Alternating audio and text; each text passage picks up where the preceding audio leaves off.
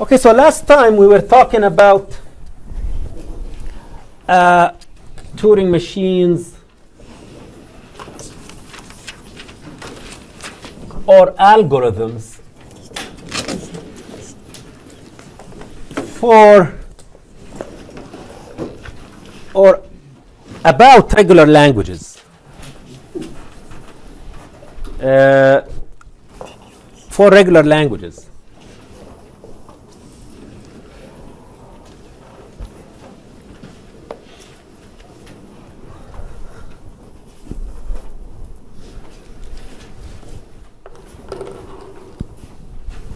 Okay, so we talked about the accept DFA,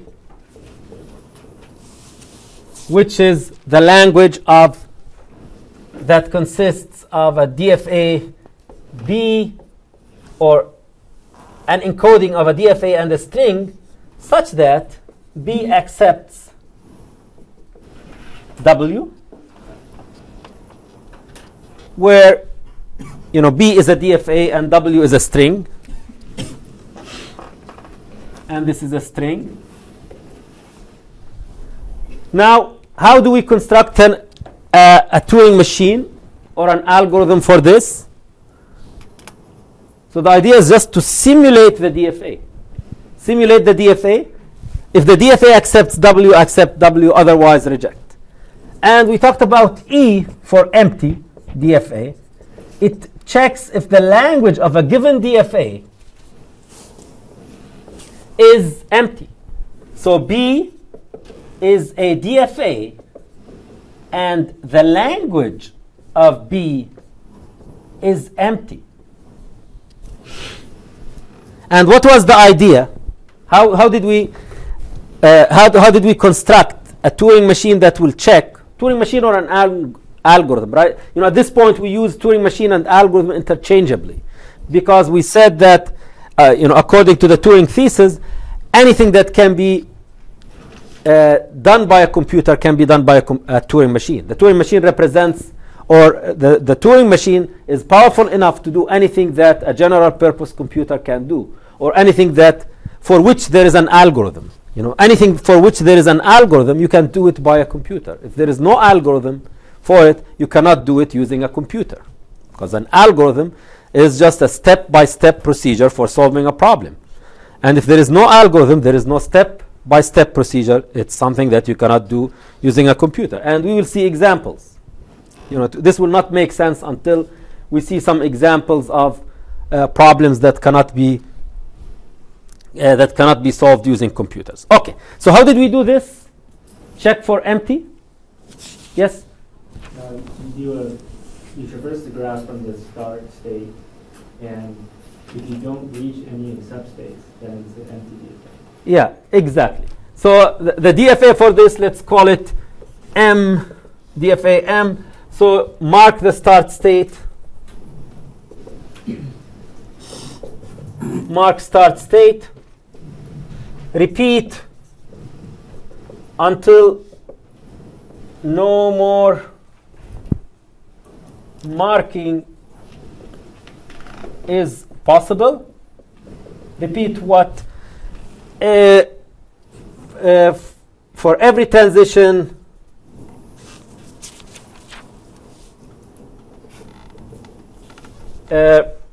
xy, if x is marked, mark y.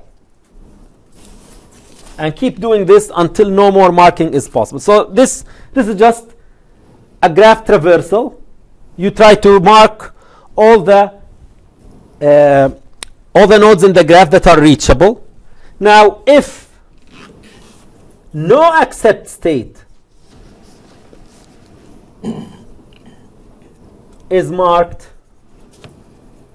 which means that the set of strings that are accepted is empty, accept,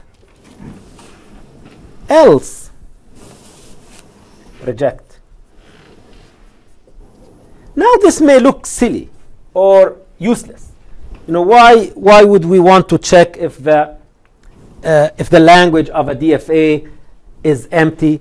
And is this useful? Like if someone writes a DFA for which the language is empty, that does not accept any strings, why is this useful? Now we will study an algorithm or a problem that we can solve using this. The problem is DFA equivalence. So DFA is the DFA equivalence problem.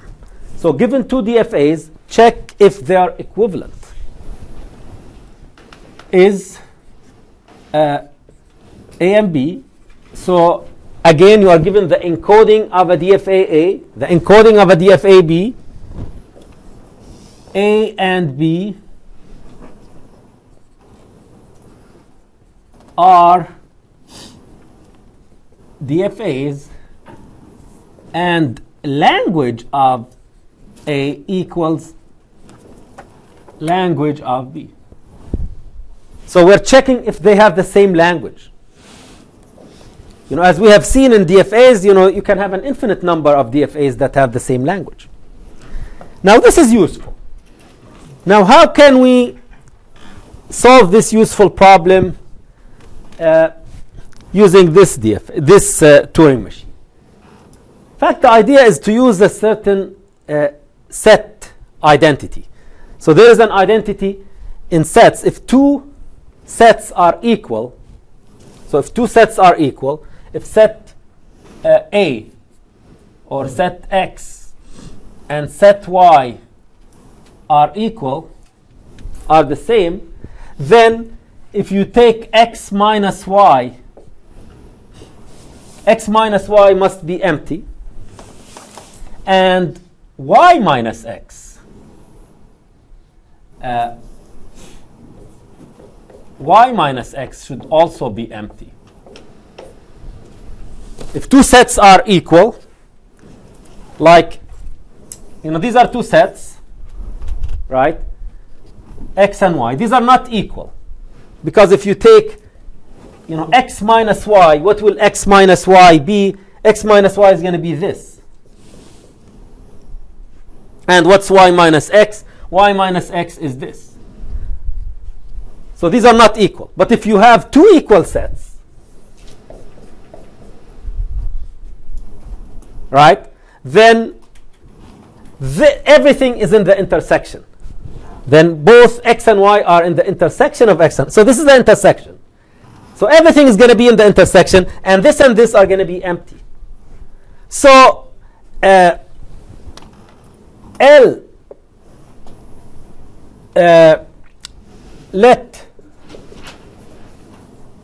L of C equal L of A minus L of B union L of B minus L of A.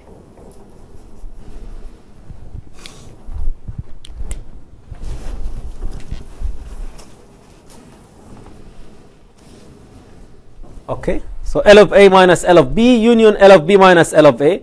If this is empty, if L of C is empty, then A and B, or L of A and L of B are equal. So L of A equals L of B if and only if L of C equals what? Phi. So L of A equals L of B if and only if L of C equals phi.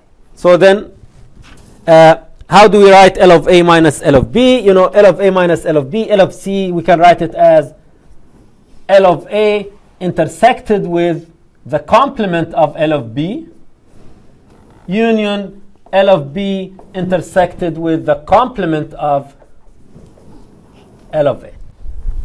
Subtraction and intersection with the complement are the same thing. Subtraction and intersection with the complement are the same thing. So how do we solve this problem? So we write Turing machine, let's call it T, Turing machine T. So we construct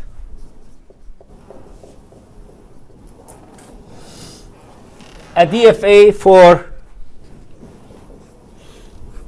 L of C. Now, do we know how to construct a DFA for L of C?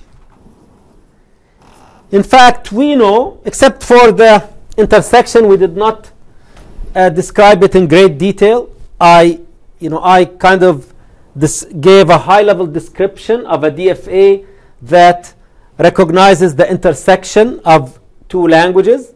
But basically, if you have, I think I described it. You have, I can remind you of that. If the set of states for A has m states for A and n states for B, then how many states will you have in the intersection? M times n, the cross product of m and n.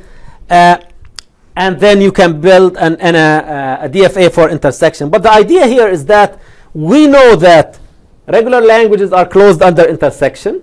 So we can always construct a DFA for the intersection. We can always construct a DFA for the complement. And constructing a DFA for the complement is something that we have studied. It's simpler, easier. OK, so we know that we can construct a DFA for L of C. Now, just simulate, let's call it DFA, construct a DFA X for L of C. Simulate X. Now, if simulate X using a string. Now, simulate X, well, in fact, we don't need to simulate it. We need to run this Turing machine, apply Turing machine M, apply or run Turing machine M for E DFA on X. See if it's empty or not empty. Now, if M accepts, what should we do? If M accepts, accept. If the language for L of C is empty, accept. Else, reject. Again, the idea, we have think of these Turing machines as functions. Again, a Turing machine is an algorithm, and an algorithm can be implemented using a function, using some programming language. So you have this function that takes a DFA and tells you if the language for that is empty. So here, you construct a DFA X for L of C, which is L of A intersected with complement of L of B union L of B intersected with the complement of L of A, and input this into this Turing machine, this function. And if this function accepts, meaning it tells you that the language is phi, then accept. This means that A and B, L of A and L of B are the same. Otherwise, reject. Any questions? OK. So next time, we'll attempt to do the same thing for context-free languages.